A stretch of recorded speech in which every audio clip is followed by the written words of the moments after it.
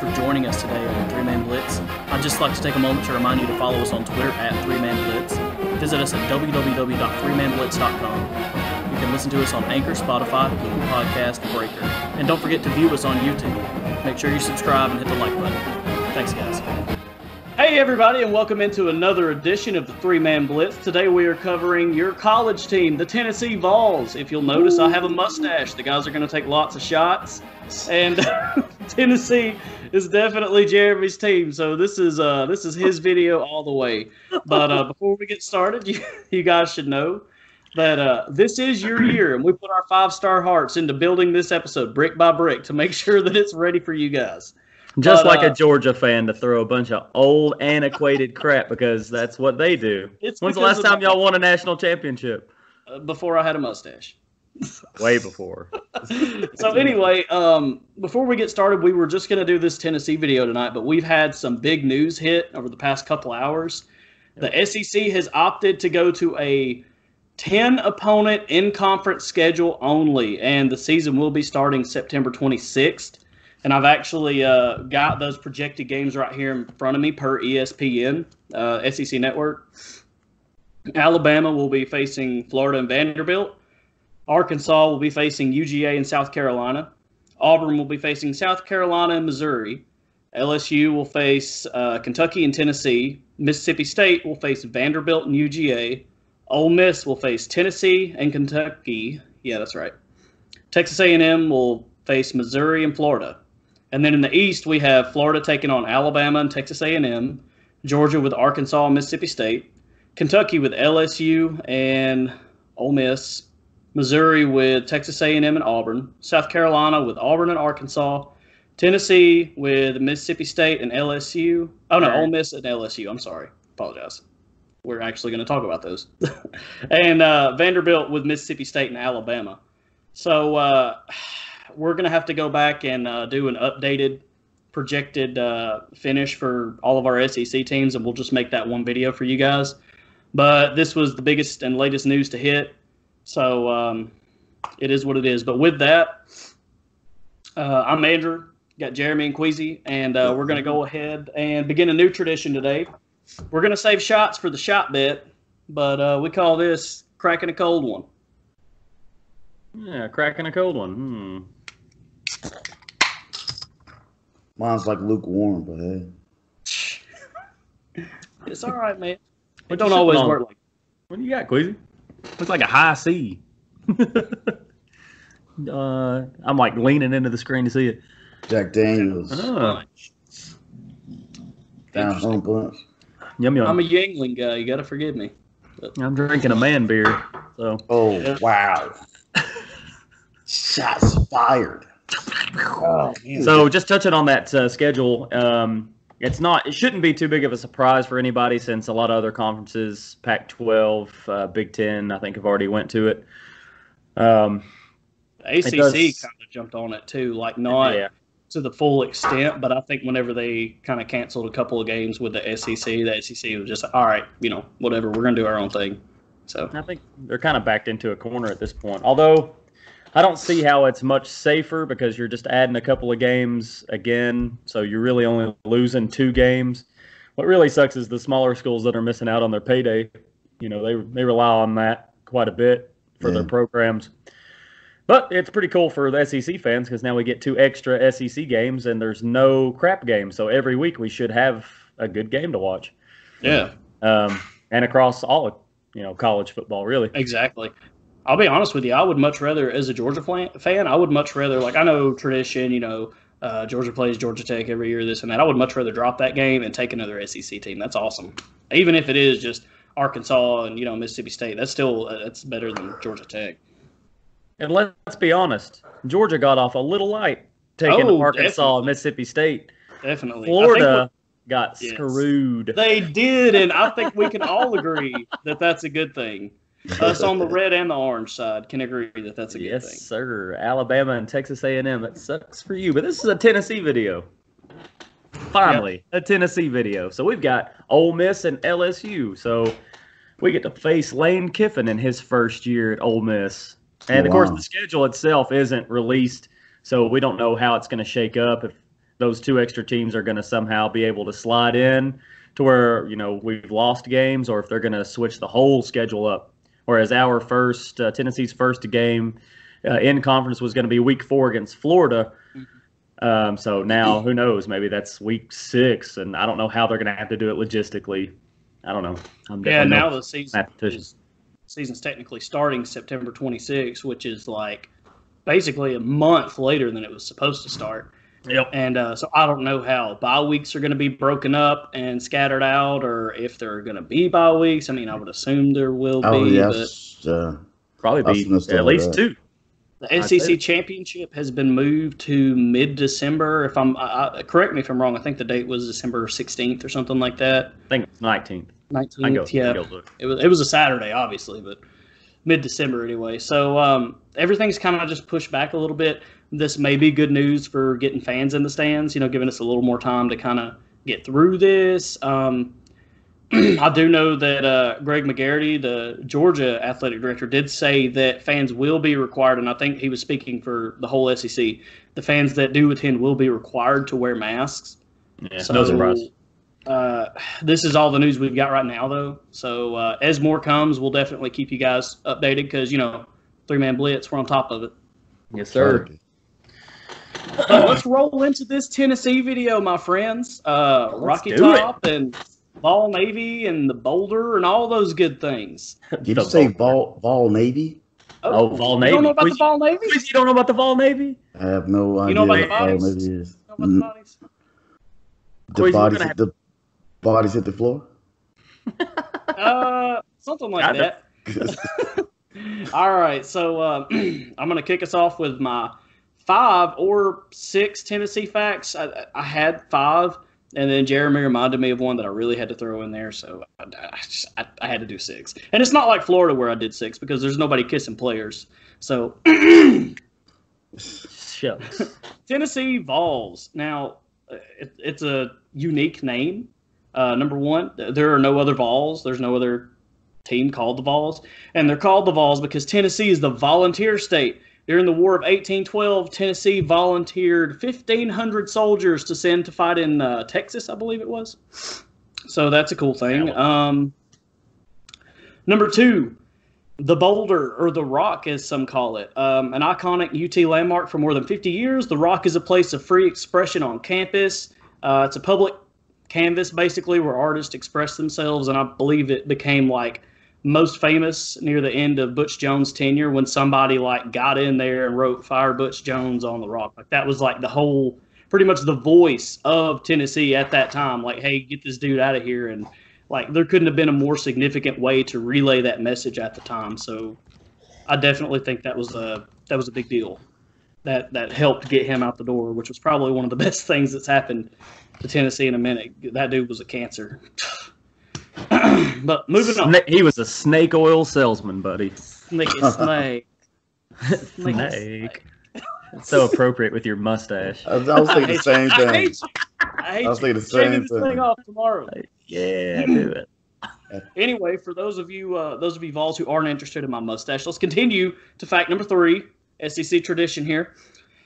Okay, so anybody who's seen the movie The Blind Side, or even if you haven't, you've heard some of the rumors about a body farm under the field? No? That happened in Blind Side? It was talked about. Or mentioned. It offhand, it was like a cameo mention in Blind Side. Okay. So there are more than 1,000 skeletons curated inside Neyland Stadium, and this is per ESPN, so quit shooting them eyes at me, Jeremy. Bodies are donated to the anthropology department, which then studies how they decompose at an off-site facility known colloquially as the body farm. So that's cool and weird. So Kwesi's over here worried about eagles dying and dogs buried on the 50-yard line. This, yeah. What now? Hey, I've kind of seen, I'm not personally seen one of these farms, but I kind of know what these farms look like. So they have sectioned off different areas, sometimes in a swamp, water, leaves, dirt. Just to see how a body decomposes, one fully in the sun, whatever it may be, just to see how it decomposes in different situations. And it's quite gross and exciting at the same time. It is gross. Gross and The exciting. actual, Easy the Saturday night. actual, the actual body farm is like a 2.5 acre plot, and it's behind the university, and it's surrounded by like razor wire, and like you can't just walk up in there. Yeah. And it's for forensic science. They're Yes. studying bodies to see how they decompose in different situations. And that's a super good thing. It really is, but it's super. It is weird too. I mean, I remember when I first heard it, and I'm like, no, hey, no, You guys are full of crap. there's no dead people.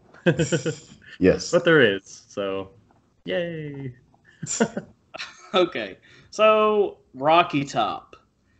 Some of you may know this, some of you may not. It's not actually Tennessee's official fight song, though you can't tell a Tennessee fan that. Boy, they live and die by the Rocky Top.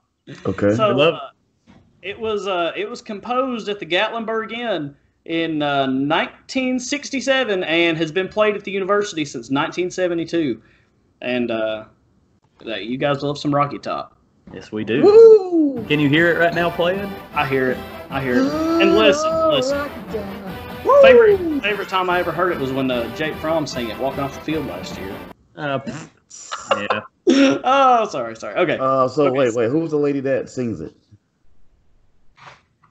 There's a ton of people that sing it. I don't know who sang it originally. It was written for. It seems like there's one song that I always hear. Sounds, Archie Campbell. It was written for Archie Campbell. Okay. A hee-haw star, because that's real Tennessee of you. Okay. So General Neyland, of course, he is the namesake of the stadium. He is a big deal to you Tennessee fans. So those of you who don't know, those of you just kind of tuning in or who just really don't know your history that well, he served in the United States Army and achieved the rank of Brigadier General, which was a quite impressive feat, in and of itself.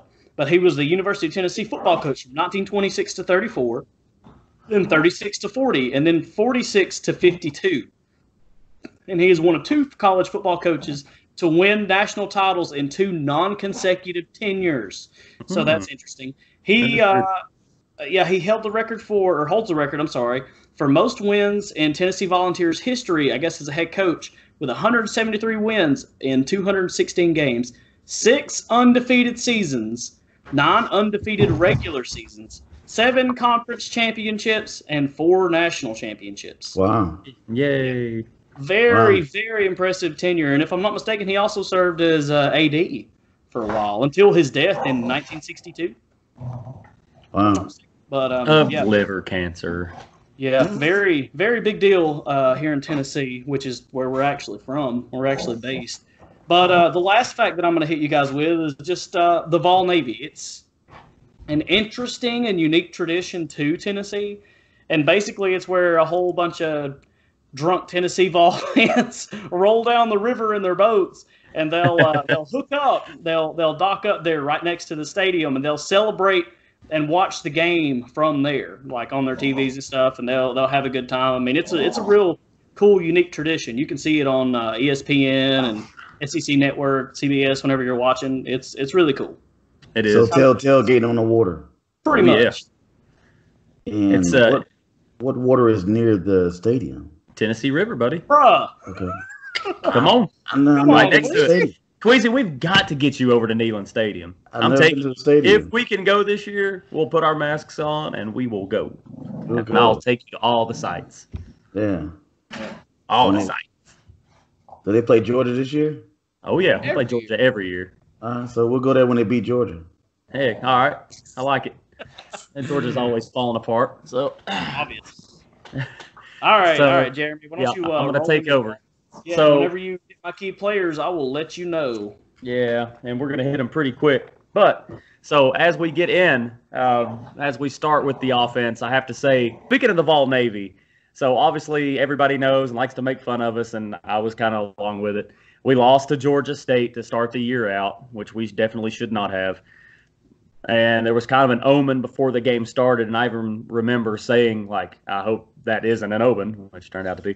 One of the boats in the Vol Navy caught fire and burnt and sank. wow. to the bottom of the Tennessee River. So It did. That they showed it on TV. It was pretty bad. And, and then we turned around and lost that game. I will say, not as an excuse, you should be able to line up against Georgia State and win with what you've got.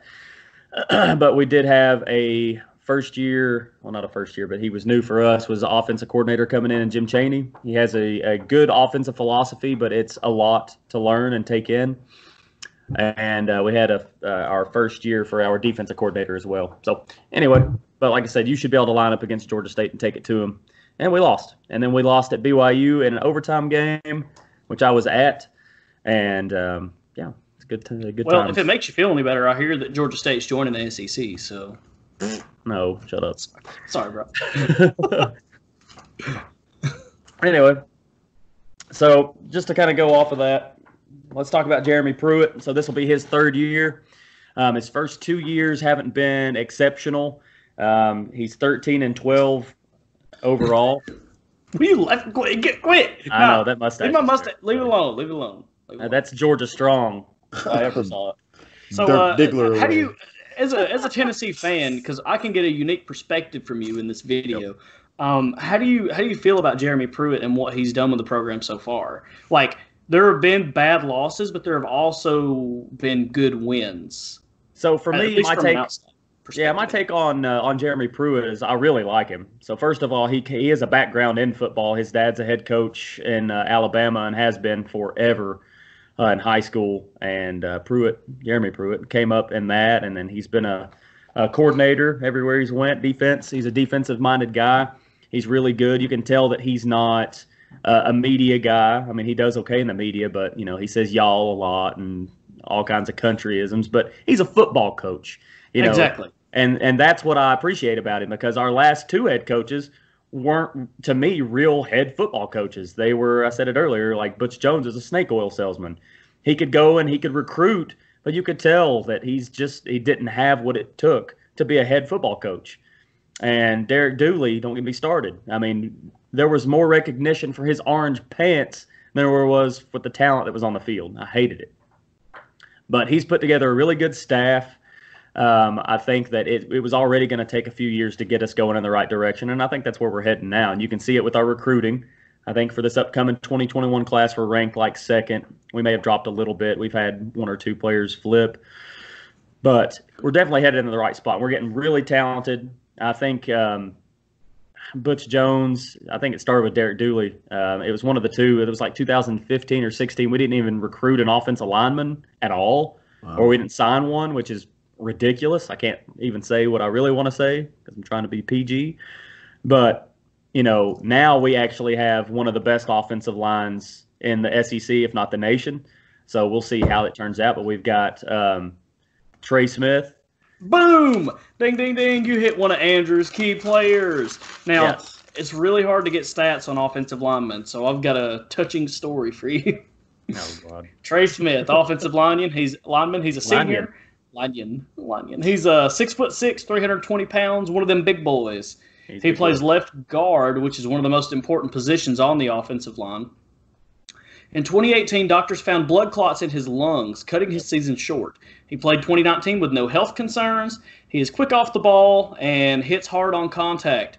His running lanes are always clean and dependable, and he will be an anchor for this offensive line in 2020. No doubt. So Trey Smith decided to come back for his senior year. He was already projected to go first round in the NFL, so he could have left and been probably drafted. I don't know if he would have went first, but he definitely would have been drafted. I mean, he had a pretty good 2019. He had a pretty good 2019 season, so he probably would have been high second round, late first round at least. Yeah. Oh yeah, yeah. He's a stud. Everybody that's played against him, or all the coaches that coach against him, our coaches, they all praise him.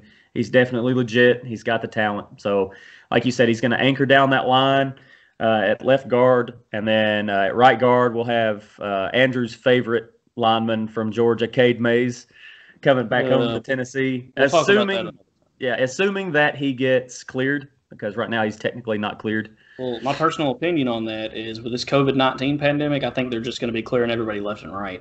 I think they would have anyway, and apparently, see, we thought that he had already put in his paperwork, But he didn't put his paperwork until after JT Daniels. It had been announced that he went to Georgia and was cleared. So a lot of Tennessee fans were like, well, what about Cade Mays? Apparently we as the university hadn't put in the paperwork. So it just went in recently. So now they're going to start looking at it. Anyway, so you've got Cade Mays. He's a 5-star prospect, fantastic lineman, got a lot of starts, a lot of playing time with Georgia. So he'll come over and be the right guard. And at center, you got Brandon Kennedy. He's also a senior. He was formerly at Alabama. He's really smart, really good, talented guy. And then at left tackle, you'll have Wanye Morris. And right tackle, you'll have, what's his freaking name? Darnell Wright. So how many of these guys are returning? I know Cade Mays has starts from Georgia. I know that that Trey Smith is returning. Who else you got returning? Because that's important. Yeah, so like you said, you got Brandon Kennedy. He's the returning center. Darnell Wright and Wanye Morris are starting tackles from last year. They were freshmen. They're really highly touted freshmen. Yeah, so they played good. They were spotty. And then we had a lot of other guys that got starts, or got some playing time. Jerome Carvin, Kayron Calvert, Jameer Johnson, just to name a few of them. So you guys really are a good spot for offensive line. Oh, yeah. So if you had to look to one position as far as experience and something you could look for, it'd be our offensive line. Quarterback, we have experience. Unfortunately, it's a lot of starts that were spread out last year because you had Jarrett Garantano. Ding, ding, ding, ding, ding, ding, ding. Oh, God, you were hoping it wasn't Garantano, but it was. I knew it was Garantano. I know you knew, but they didn't know. He's got a lot of talent. But I broke his stats down a little differently just so you could kind of see maybe where some of the problem was with him. He was good, but not great. 6'4", 213 pounds. He's a 20th year senior. It seems like he's been there for 100 years. What is he, legit, like a 50-year senior or something like that? I think so. He's a quarterback, obviously. Had 152 completions on 257 attempts, 2,158 yards, 16 touchdowns, 8 interceptions. So he averaged 57.8 yards versus ranked opponents and averaged 198.2 yards versus non-ranked opponents. So good, but not great. Like, if you're looking at like I know it's hard to break down a team and say, okay, this one position is what's giving us trouble, but this may be that situation for Tennessee. This may be that one position. In Tennessee's 5 losses, he threw 4 touchdowns and 4 interceptions. But in Tennessee's 8 wins, he had a 3-to-1 touchdown to interception ratio. So if he had a bad game, like, you were done. That was it. Like, and I say this a lot, the quarterback is an important position because the ball flows through his hands on every play, whether it's a run, whether it's a pass. He can screw it up like that. So he could be your savior this year, or he could be the reason that you have a bad season, like straight up. But yeah, that's what I got on Garantano. Yeah, so with JG, man, what it is he thinks too much. He's not playing football enough. And what I mean by that is he's not just letting go and letting the game come to him and reading the coverage pre-snap and knowing from watching, obviously, every game, probably multiple times. When he throws interceptions, most of them aren't just like, man, that corner made a great play. It's more like, oh, my God, how did he throw that interception? He threw that ball directly to that man.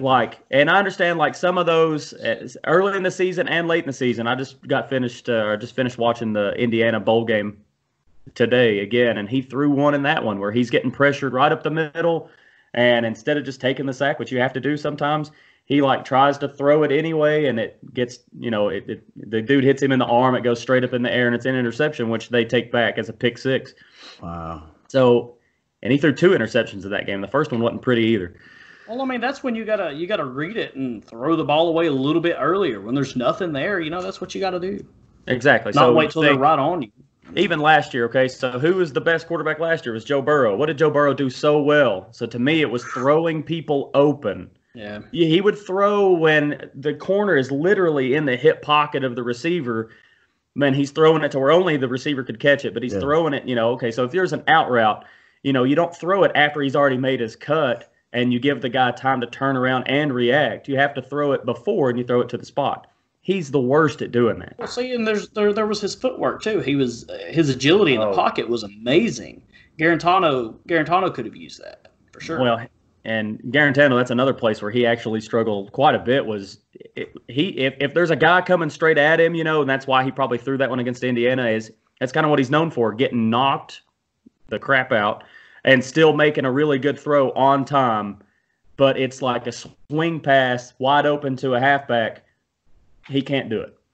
The first game of the year, I think he threw one like so hard at the guy. It hit him before he even had time to react, and it was behind him, and it was a fumble. And he did that throughout the year. And he got pulled more times. So Brian Maurer got some starts, and JT Shrout got some starts. And of course, they were true freshmen, and they weren't ready. Maurer showed some flash. I liked Maurer. I really did. He showed some flash, but, he threw like 2 touchdowns, 5 interceptions, and he had like 4 concussions, it felt like. Oh, wow. Poor kid. And legit. So, and Maurer, on talking about starting in this offseason, competing for the starter job, he basically said something to the effect that that's Garantano's job, which isn't, maybe he's just saying that like supporting his teammate, but it's not really the competitive fire I would want to see. Well, you say that, but you gotta show your respect too, Yeah, and I know you don't want to disrespect a teammate to media, like you don't. Right, but there's a different way to do it because it made him sound meek instead of saying, it's going to be the easy coach speak way to do it is say, I can't wait to go out there compete. Whoever it's going to be, I know that we're going to be solid there. Exactly. Yeah, I see what you're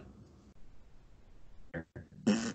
Harrison Bailey coming in, true freshman. I don't want to speak a ton on him because I don't think he'll get a ton of playing time this year. Hopefully Garantano turns it around the second year with Chaney, and everything's good. He knows the offense now. But Harrison Bailey, go look at his highlights. If you don't know him, Tennessee fans, are you really even fans? Because I know that I watched him throw like stupid practice routes way more than I should have. Yeah, I'm a Georgia fan, and I heard a lot about this guy as a recruit coming into Tennessee. He was supposed to be the next big deal, so we'll see. He's really talented, and he's from Marietta, so yep. He's from around your way there. So let's move it on to the running back group real quick, my guy. Yeah. All right, so you've got a returning starter in Ty Chandler, and then you've got Eric Gray. Also, ding, ding, ding, ding, ding, ding, ding, ding. I told him these beforehand. Don't be surprised. He knew. I dictated. Time out. What up, bro? What's the thing with the bells going off? Key players, bro. What's up? My key players. Oh. We started this last week. We're breaking it up into the show. I was on vacation last week. Oh yeah. Well, welcome back, Kwesi. Yeah, thanks. Hope you had a good time. I had a great time. Missed you fellas. Yeah, you did. We missed you too, buddy. We talked about you a lot. We missed you. With his wife kissing everybody. Yeah, that Tennessee video. We'll worry about it later. We'll make fun of Florida on the Tennessee video. Eric Gray, sophomore running back, 5'10", 195 pounds, 101 attempts for 539 yards, 5.34 yards per rush, which is pretty good. 4 touchdowns, and ripped off a 94-yard touchdown run against Vanderbilt. Vandy. And I think in that game, Tennessee actually set the 5th all-time rushing record that they've ever had in a game. Like the 5th amount of rushing yards in that game, I believe. Okay, Good. So the story of Eric Gray is the opposite of what you want to see out of your running back as far as like the game wears on. Because when the game wears on, you expect your running game to get better. But in the first quarter, first half, he averaged 6.88 yards versus 3.88 yards in the second half. You would imagine that the defense would be getting wore down, but maybe there wasn't enough rotation. Ty Chandler, how many snaps what would you say was the snap count with Ty Chandler and Eric Gray as far as like the ratio? It was probably like 65-25, and then Tim Jordan, who was not with the team anymore, Tim Jordan got a lot of carries as well. And then as the season went on, Eric Gray got more carries and kind of got a bigger role. So really the last 2 games, so against Vanderbilt and then against Indiana, and you look at those stats, that's more of what I'd look at. Okay. Well, this was for the whole season. Every got, but all rushes of 20 or more yards came in the first half. But I will tell you that he's got good instincts, and he's a smaller all-purpose running back, sort of like your Kareem Hunt. he's an effective pass catcher, and he's really good at making people miss. Really good. Yeah, I like Eric Gray. He's super elusive, and he flashed at times, but he was a freshman. He flashed like Miss Mullen, or not quite. I don't know if she flashes. She just makes out with players. So Ty Chandler is slated to be the starter, but I would say that he'll have a very hard time giving a lot of carries over to Eric Gray. The question really is it's definitely going to be a timeshare. They're going to give the ball a lot. He froze. To both of them. Hey, you froze. Oh, okay. You froze. Tim Jordan, he is no longer with the team. He got in some trouble in Florida, which I think is where he's from. But so everybody gets in trouble in Florida. Don't go to Florida, players. Don't go to Florida. Don't go to Florida.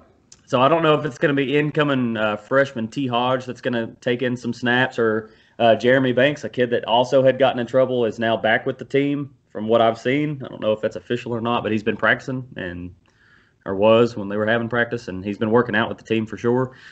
He was, before he got kicked off the team, so in Pruitt's first year, he was taking some snaps, and he'd run every so often. So I don't know. We'll see. So that's a little bit of a depth issue that we might be having to go through. But the biggest thing, maybe one of the biggest questions outside of your quarterback situation, would be your wide receivers. Yes. So you got Jawan Jennings and Marquez Callaway that are now gone in the NFL. And then you had Tyler Bird, who's also gone, who had a lot of his fair share of catches. So what it looks like your starters are going to be is going to be Josh Palmer. So he's 6'2", 200.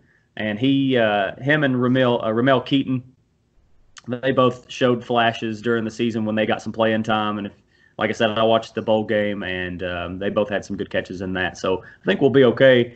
We also have longtime senior Brandon Johnson, and he hasn't really gotten a whole lot of playing time. So that third spot, I'm not real sure who it's going to be, but we do have a ton of talent there. We had D'Angelo Gibbs, a transfer from Georgia, who was a defensive back. He's turned into a wide receiver. From everything I've seen, he is extremely talented with the football in his hands. So we'll see how that goes and where he'll get his playing time. We also have Velus Jones Jr., who is a graduate transfer from Southern Cal, and he's real explosive as a return. He's like a return specialist. Matter of fact, he was the All Pac-12, or he made the All Pac-12 team as a return specialist. So we'll see how he fits into the rotation. That'll be interesting to see. Yeah, nothing's more returning. Nothing can rally a team like a good kickoff return. Oh, no definitely. No doubt. And, flipping the field position's huge. So, huge. And aside from that, we've got a lot of good freshmen coming in. The one I would really look at is Jalen Hyatt. He's 6'1", 190, but he runs a 4.3, 140. And he won 4 straight state titles at South Carolina at his high school, so he knows how to win. He's been a part of winning teams, and he's super fast. So I'd like to see him in the slot.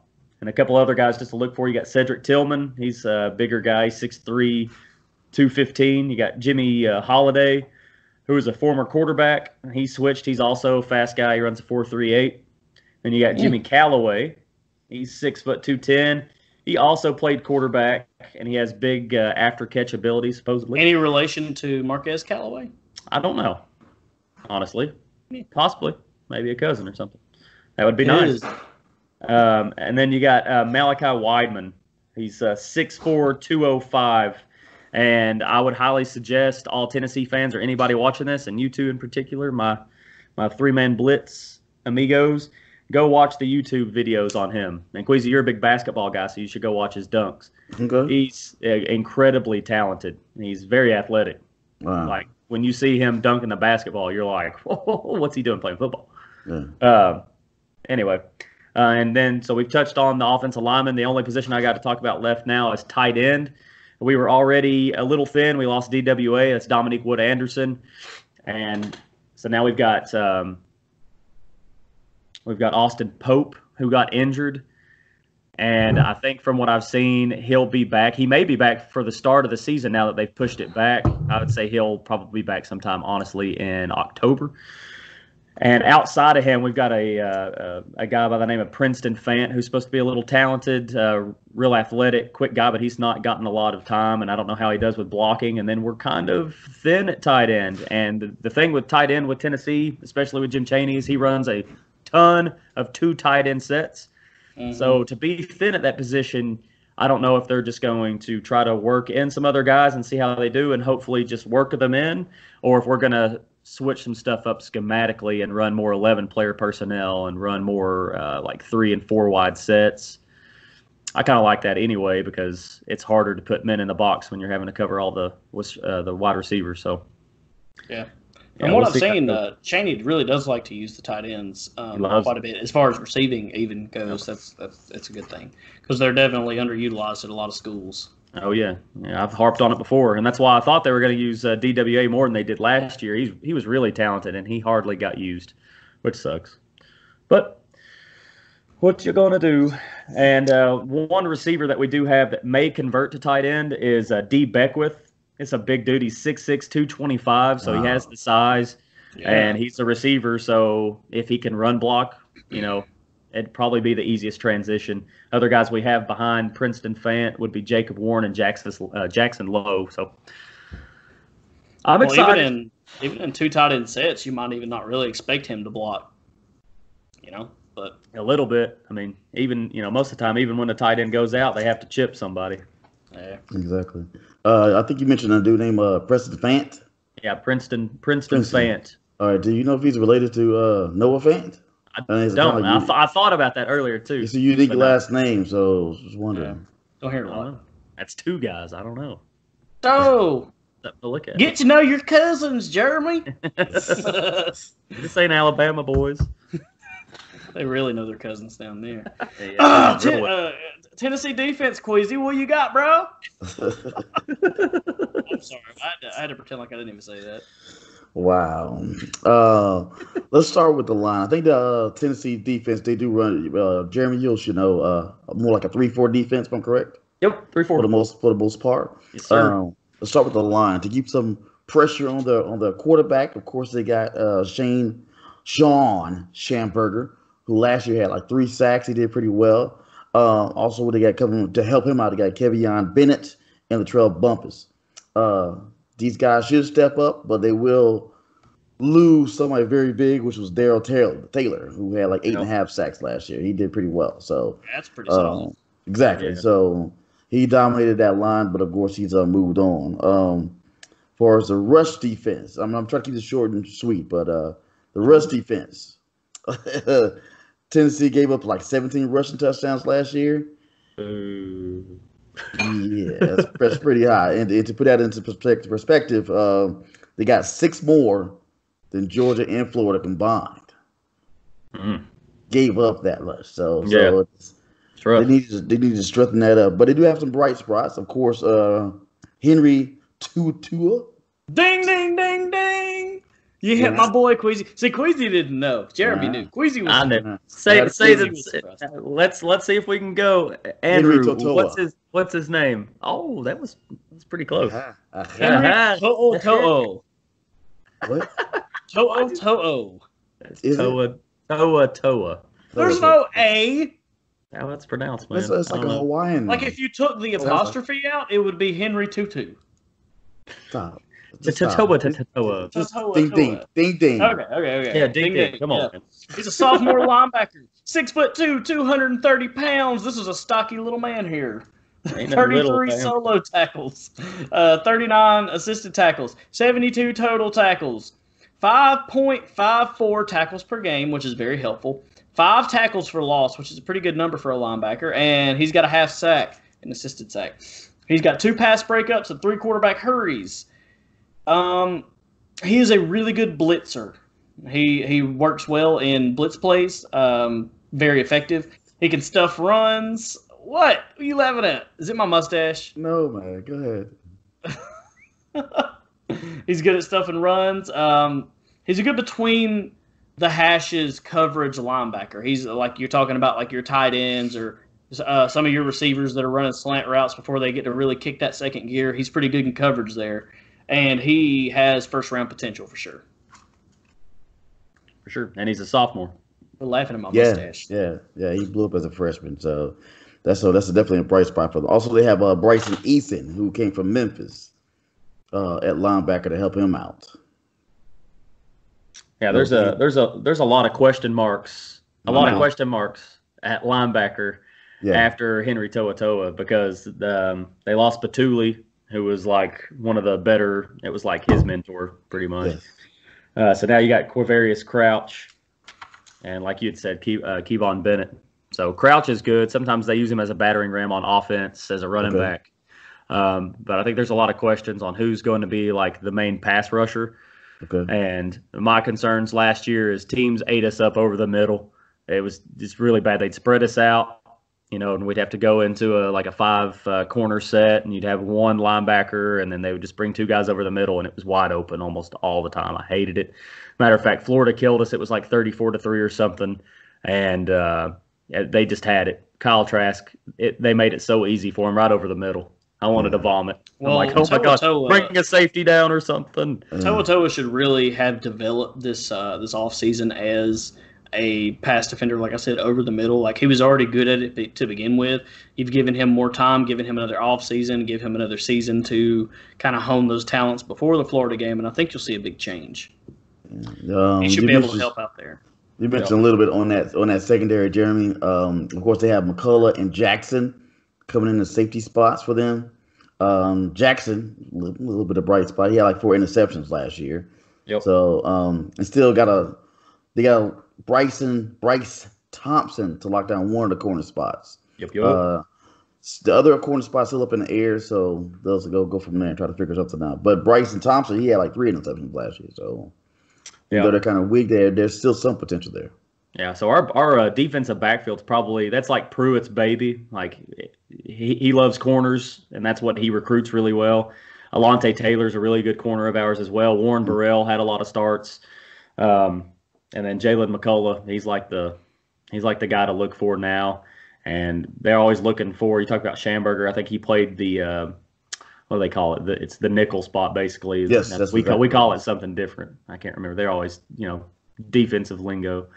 But anyway, he's a good one. He's a good nickelback, and that's kind of our strong suit. Safeties are what I worry about. I know that they're not sure if it's going to be Trayvon Flowers or Theo Jackson.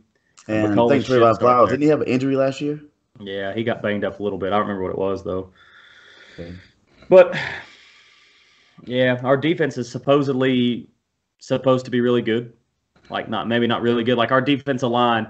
It's a good SEC line. I wouldn't say it's like the best by any means, but it's good. It's better than what it was a couple years ago, where one of the biggest questions with Tennessee was always in the trenches, and it made me want to cover my ears and yell because it all starts in the trenches. I don't care what team you really play for or what division you're in, and if you've got a good offensive line, your offense has potential. You get your playmakers right. Yeah. If you get some pass rush, you can stop the run. With your defensive line, you're doing good. Like, Alabama will send three defensive linemen sometimes and still get home with a pass rush, with a sack possibly, and that's just huge. If you're having to send 5 guys on a blitz, is what we've been doing a lot, and still not getting there, you're probably going to get carved up. Yeah, well, your defense should be good enough this season to actually keep you maybe in some games that the team wouldn't have been in the past couple of seasons. So that's something you can look for. But with the new potential and the updated schedule, what do you guys have their record as with a 10-game schedule? Now, keep in mind, one of these games that was added was a tough game. We got an LSU added to that. I got a win in Georgia. Get out of here. I think we'll be 7-3. If I added that up correctly in my mind, 7-3. I would. Where are your wins at? So my wins would come against. I've got us losing. Well, I'll do wins. I've got us beating.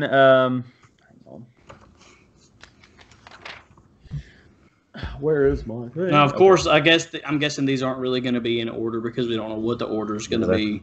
Right. Just throw it out there the best you can. And by the way, I hate that we're not playing Oklahoma, but no. I have us beating Missouri, South Carolina, Arkansas, Kentucky, Vanderbilt, and Ole Miss. So that's 6. I had a surprise win against Alabama, which I might have to look at again now that our games are getting shuffled. I don't know, because it was like a trap game for me. And we played them so good last year. I got a lot of flack from Alabama fans. They called me idiot and all kinds of crap. Oh, you did. You did. But you know what? Whatever. So yeah, you Tennessee fans take to Twitter and Facebook and defend your boy Jeremy. He was sticking up for you. I think we can honestly do it. They've got a lot of questions. Now it's weird. I'd have to see the schedule, and it's got to play out right. But that was my 7th win. I've got us losing to Florida, which to me really sucks. But I think we have a really good chance against Florida. Don't get me wrong. I'd say that we're not going to be favored in that game. And again, who knows? If it ends up being thrown at the end of the season and we're playing well, maybe we are. But as it stood, it was our first SEC game. And at best, we'd be going in 3-0 against them. Realistically, it would have been 2-1, losing at Oklahoma or winning. So that's what I've got, and probably a loss to LSU. I haven't really thought about that game matching up with LSU and what they've got. And again, it will really depend on when we get them. If we get them first game of the year, I give it as good a shot as anybody. I mean, they've got a lot of questions. They've got a lot of questions too. So who knows? I know we all collectively had LSU doing pretty well. But I think I had them 10-2. Yeah. Who knows how they do? And there's big question marks across the league. But that's where I would say 7-3. I would say we'd probably sit at 6-4 on most people's radar. Now that's exactly what I've got. And 6-4 sounds really bad, but it's not.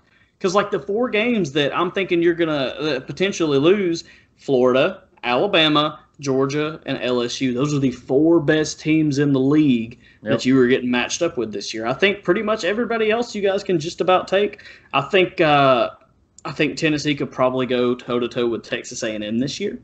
I think they would pretty much take just about everybody else. They'd probably go toe-to-toe with Auburn, depending on where the game was played. You guys beat Auburn a couple years back. Mm-hmm. I mean, so it's definitely possible. And the fact that you guys beat Auburn a couple of years back with a little bit less talented roster maybe proves that Jeremy Pruitt really can just out-coach some people, and it's not just all about the talent. So you may get the jump on one of these teams like Jeremy's talking about. You went toe-to-toe with Alabama last year, took that game down to the wire until your boy Garantano kind of shot that whole game in the foot. His own worst enemy, buddy. He's his own worst enemy. Georgia's got a lot of questions this year. Florida, we kind of talked about Florida, and they had like a super easy schedule, but I'm not like super high on everything they've got right now. So, I mean, there are opportunities here. It's just which one are you going to take? Yep. So I've got, without throwing the surprise game in there like Jeremy did, without throwing the underdog win, I'm going to say a base 6-4. I will say, Andrew, who was going to win in that Oklahoma game? Oh, I was going to pick Tennessee to beat Oklahoma. I was. Yay. I was just. He bleeds a little orange. No. When you see that, when we see that schedule layout, it's going to depend a lot on that too. Especially if they have won a lot of the couple of weaker games in a sense, like 3 or 4, well, like 3 of them in the beginning before they get one of the huge teams. That may give that quarterback some of the confidence, and they can keep on rolling from there to get that momentum and take one of them big wins. It really could, because like I was reading to you earlier, he played really well in games versus unranked opponents, maybe where the pressure wasn't really always there, and maybe he could get like a head of steam built up and stuff, but during ranked opponents, like he just kind of like broke down. So you're right. If you can kind of get that build up before those games, and you can be feeling really good about yourself, that might make all the difference in the world. Definitely, because he's really talented. If you watch some of the stuff he can do, he's a pretty talented quarterback, and he's a tough kid. It's disappointing to see some of his letdowns and some of the things that he just fails to do. And I, as an SEC fan, would like to see that turn around.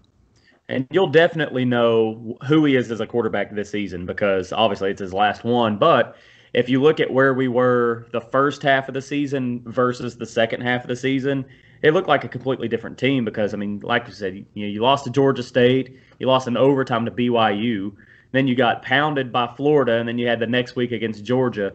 Then you turned around and beat Mississippi State 20-10, so it was close.